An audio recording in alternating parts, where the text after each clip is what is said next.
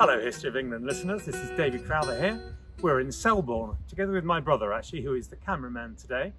Selborne's an absolutely lovely village in East Hampshire, in the South Downs National Park, and my brother-in-law got married here. So, behind us is the Church of St Mary's.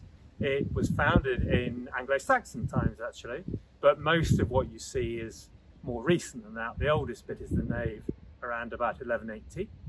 In Selborne there was a priory which was actually dissolved well before the Reformation because they couldn't get sufficient monks to come here.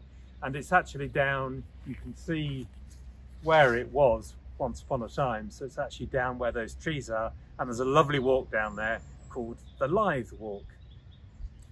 Behind us, although you can't see it, is buried Gilbert White.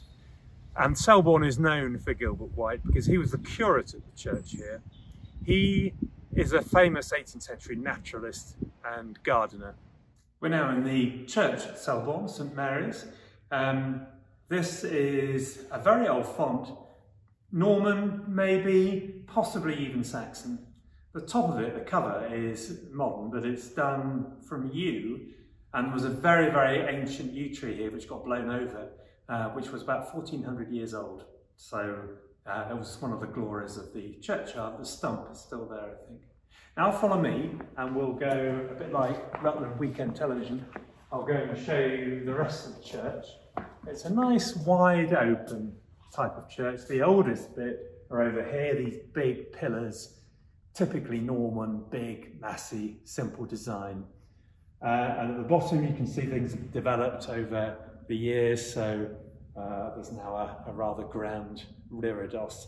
So it's a lovely modernised church.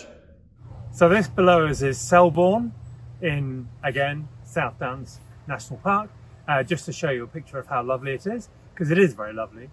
Jonathan and I have just walked the top of the zigzag path onto some common land that was cut by Gilbert White himself. One last little bit of a post then. This is Selborne Common, one of the very few bits of common land left in East Hampshire, and where they do exist they are a joy.